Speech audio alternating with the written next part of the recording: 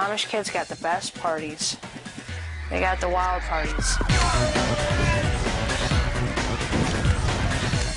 The Amish kids or teenagers are known to have parties where you'll have several hundreds of kids there. They bring them in from other states.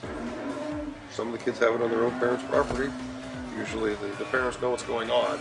They just think, well, it's out in the back field and we're not going to mess with it.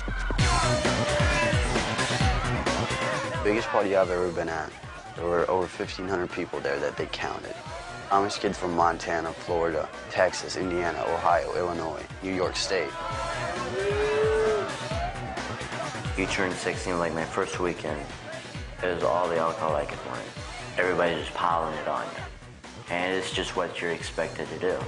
First party I went to, I got really drunk. I mean, really drunk. I was freaking out. I didn't know what a party was, but got drunk off my ass, puked, just, a couple beers. I remember waking up the next morning in the front lawn under a tree. The tree was dripping on me. Because it rained during the night. Thinking, oh my God, I can't believe I just done it. I was scared right at first, but I just kind of partied on.